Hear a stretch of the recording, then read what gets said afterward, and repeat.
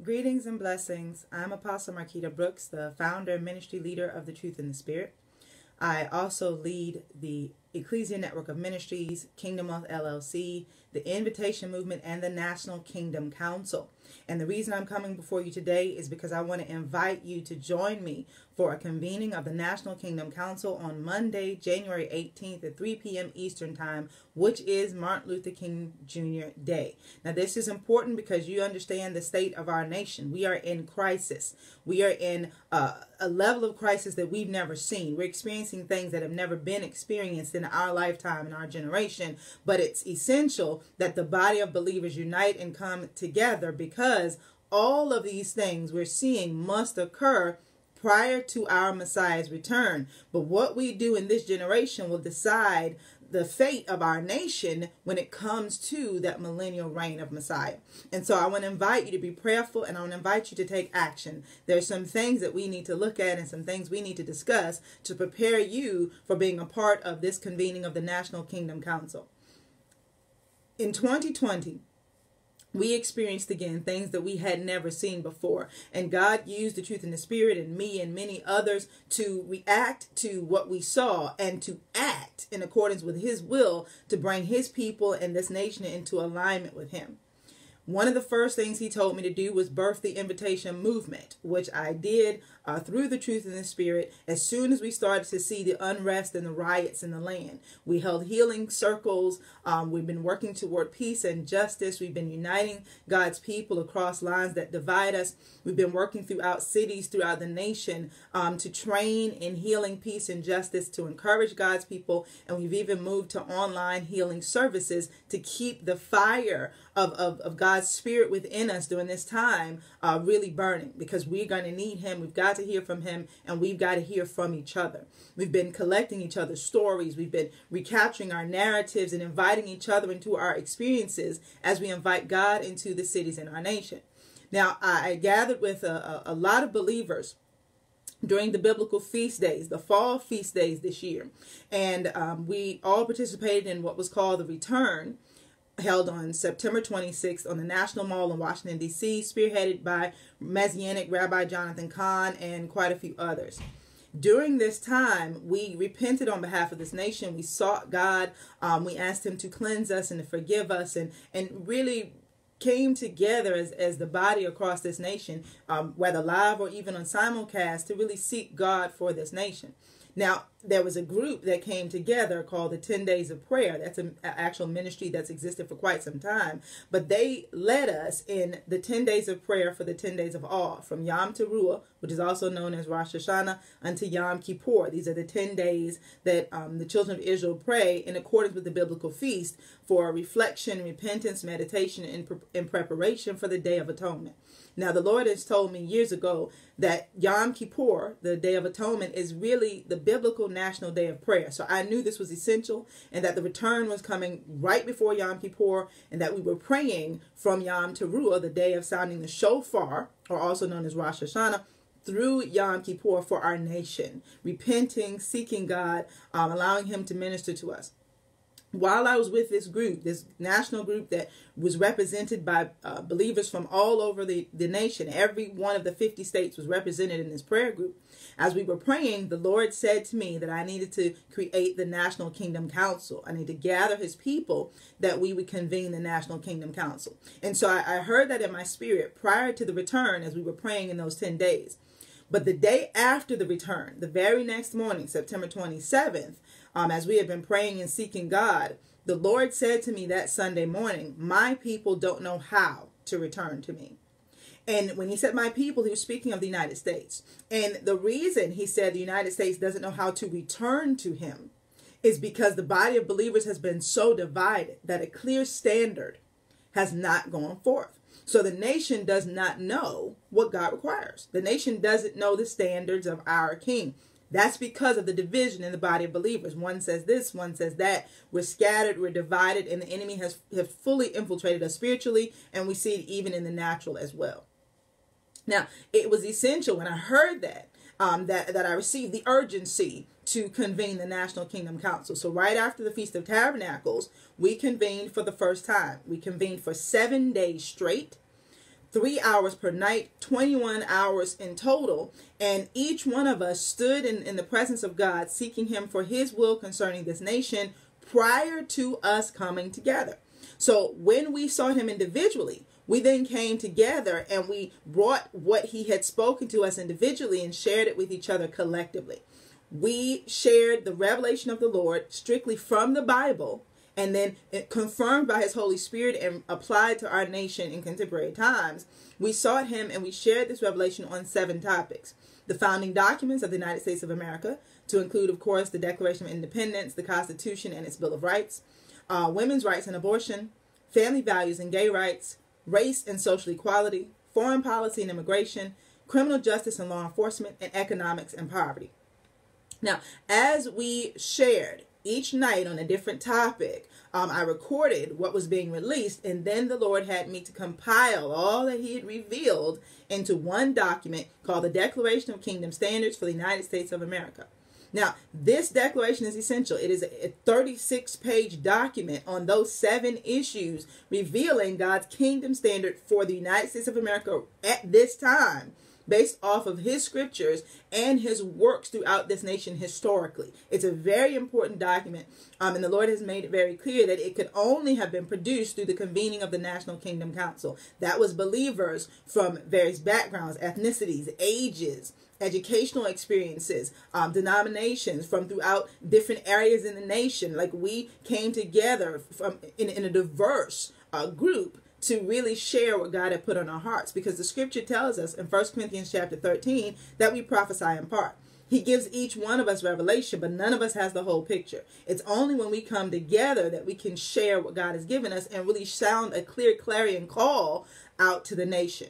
That Declaration of Kingdom Standards is exactly what God has given us. He's given it to us to sound the clear clarion call throughout the nation. Now, after that time, the Lord spoke very clearly to me on November 15th of 2020 that at the end of 2020, his grace to this nation would close, or the window of his grace to this nation would close. Now, what that meant is not that God would completely remove his hand from us, but that we would no longer experience the immature grace that allowed us to do whatever we want to do and think that God would still bless us. We would start to feel the consequences of our own sins at the end of 2020. Now, that word sent me into urgency, and it sent those who are a part of those ministries that I lead into urgency as well, in particular the invitation movement. And so literally, those of us who are together in the invitation movement, we came together for a national Daniel fast, 21 days, seeking God for repentance in this nation. The very first week we repented as we reviewed the Declaration of Kingdom Standards for the United States of America. We repented for breaking those standards, and we asked the Lord to help realign this nation to those standards. The second week, we actually prayed about 7 principalities coming down in this nation. And the third week, we completely addressed the spirit of Babylon coming down in this nation and us being aligned with God's kingdom, that he could use us like Daniel in Babylon to be godly counselors and intercessors for our nation's leaders. This National Daniel Fast went from sundown December 10th, which was the beginning of Hanukkah, the Feast of Dedication. And then it took us all the way through midnight, December 31st, of course, which is New Year's Eve. So we prayed all the way through until we hit 2021. Now, this is essential because you guys know what we saw. On January 6th, we started to see things we had never seen before. We've never seen a group of Americans in our generation rush into a national building during the time when the Senate and the House of Representatives is convening to vote on electoral votes for our presidency, really try to take over the building. We've never seen that before. That is something we've never seen in our nation. And the divisions between political parties and between different groups in our nation, we've never experienced what we're seeing right now in our generation. And this is essential because at the end of that National Daniel Fast, the Lord gave me a word. The word of the Lord for his people in the United States of America from 2021 to the millennial reign. And that word actually addressed exactly what we saw on the 6th of January. But it also tells us what we need to do and what we can expect, not just the rest of this year, but all the way until our Messiah returns. The Lord is calling us to action. He's calling us to our assignments. He's calling us to be kingdom ambassadors and godly counselors to our leaders, because we have not done so in the past. We have failed to pray for them as the Bible commands that we pray. We have failed to give them godly counsel, which is going to speak the truth in love, telling them God's standards, and then holding them accountable to those standards. We failed to do it. And so when we convene on Monday, January 18th, Martin Luther King Jr. Day at 3 p.m. Eastern Time online via Zoom, the first thing that we're going to do is we're going to repent. We're going to repent for idolatry, because that word that the Lord gave me that I released on January 1st, they actually gave it to me on December 30th and 31st. On January 1st, I released it, and also on January 2nd. In that word, he convicts us for idolatry, looking to the leaders rather than looking to him. Particularly, he speaks of idolatry of President Trump, but the reality is he speaks of us being idolatrous as people, because it wasn't just President Trump that we've idolized. We even idolized President Obama. And you see it in the division and the schisms among God's people, which is why when we convene on January 18th, a reconvening of the National Kingdom Council, the first thing we must do is repent of that. Because believers who supported President Obama completely disregarded policies that he said he was going to put in place and was faithful to do that were anti-biblical. They were not addressed. They were not discussed. And counsel to him did not address it at all. I'm talking kingdom counsel. Believers didn't address those things at all. Didn't come out against them, and didn't come out with a clear standard of what was from God and what was not from God during the Obama administration. The same thing has happened in the Trump administration. We've seen blind support without an address for, the Trump administration actually emboldening white supremacy in this nation and actually speaking into a lot of the divisions we already experienced. The body of believers has not addressed that at all. There's only been support for the biblical policies, but no addressing of those things that were not biblical that came forth from the administration. And the fact that that happened in two completely polar opposite administrations shows us very clearly how divided the body is. But in the Declaration of Kingdom Standards for the United States of America, the Lord calls us at the very beginning out of our political alignments, because political parties and those type of affiliations, even denominations, those are constructs of man. They don't exist in the Bible. The Lord is calling us to be kingdom citizens first, which will empower us to be good American citizens. That is what we must do. Throughout 2020, starting early in the year, the Lord said very clear to me, and I shared it with his people, that he is calling his people out of the left and out of the right and into the aisle so that we can meet him at the altar as his bride. See, it's essential that we understand the call upon us at this time. We can't be divided by political parties or ideologies anymore, because we stand like the accuser of the brethren. That is Satan pointing fingers at each other, pointing fingers at leaders, but not actually being a part of the solution. When we can repent of our own idolatry, our own hypocrisy for not keeping the standard clear, regardless of who was keeping it and who was breaking it, when we can repent of that, the Lord can then remove all of that judgment, the bias, the resentment from us. He can heal our souls, and he can use us to heal this nation. That's the position we're supposed to be in. We're supposed to be standing like Daniel, who had a heart for Nebuchadnezzar, who ripped Daniel from his homeland and his family, destroyed Judah and Jerusalem. But Daniel not only prayed for Nebuchadnezzar, but he told him the truth in love.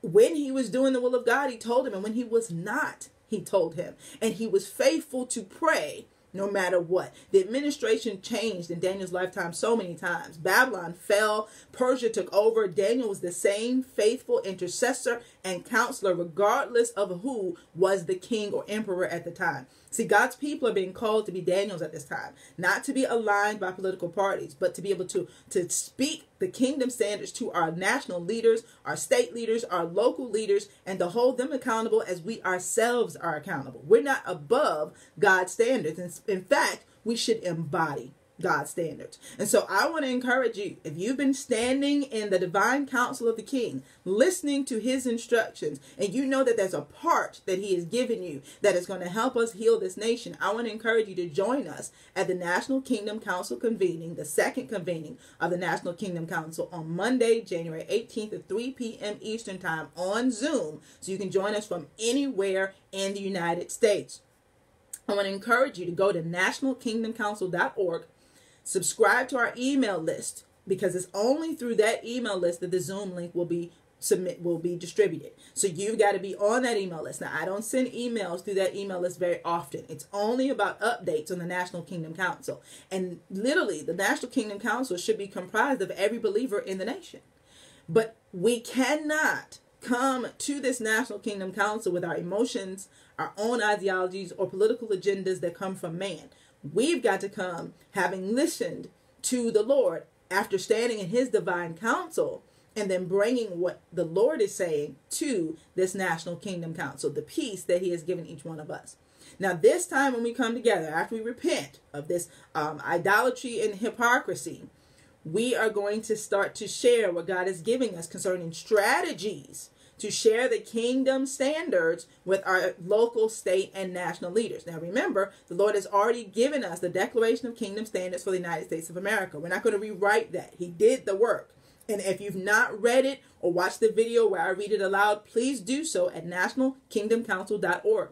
You can watch the video there. You can download the PDF and then sign our petition that national leaders will know that we are behind this kingdom standard and that God himself has given it to us. So I want to encourage you to sign that petition, share it with others.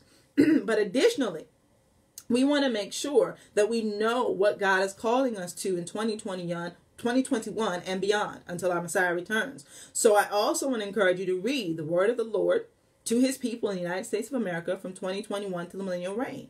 If you've not yet read it or watched the video where I share it aloud, I want to encourage you to go to invitationmvmt.org and go to our National Fast page. Now, both of the links that I just shared are actually in the description for this video.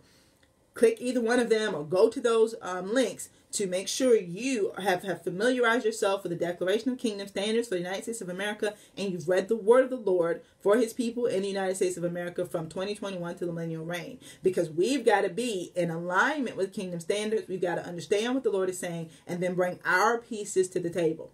The National Kingdom Council must be diverse. It must include believers from all over this nation. It must bring together what God is saying to all of us, but it cannot include our biases, our emotions, our prejudices, our agendas, our issues, our woundedness, or any of the schemes of Satan to destroy this nation. God himself established the United States of America, and he will fulfill his purpose for this nation, but his desire is to use us. So we've got to get on our post. We've got to do our job. We've got to stop neglecting the things of God. Put down our wicked ways and all the ways of man and the schemes of the enemy. Repent before God. Allow him to heal us, and then we can be used in the healing of this nation. I pray that you'll join us. Again, go to nationalkingdomcouncil.org so you can subscribe to the email list, receive the Zoom link, and join us on Monday, January 18th at 3 p.m. Eastern Time via Zoom, which is MLK Day, that we can continue the work that Dr. King and so many others who came before us in this nation began for healing and unity and really to fulfill God's vision for these United States. We want to do the will of God in this nation, and the truth is, it will take all of us. If there's only one group of us, if there's only one denomination or one gender or one ethnic group represented, we're not going to see the fullness of the will of God. But we hold each other accountable. We sharpen each other. And we've got to work together because we are a family, one family in God. I pray that that blesses you and it challenges you, and that we'll see you on January 18th in the second convening of the National Kingdom Council. Be blessed.